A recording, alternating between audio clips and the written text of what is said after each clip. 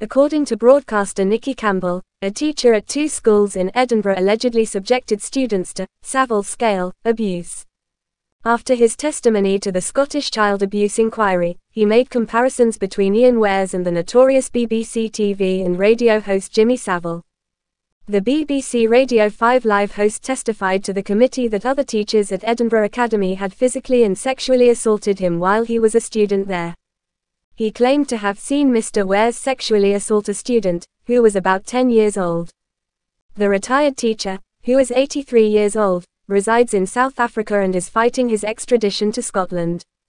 Mr. Campbell became tearful as he told reporters outside the hearing that after testifying to the committee about his own abuse, it seems like someone has finally told the adults about what happened to us when we were little. He said that Mr. Wares had engaged in industrial-scale child abuse at Edinburgh Academy before being transferred to Fetis as a result of parental complaints.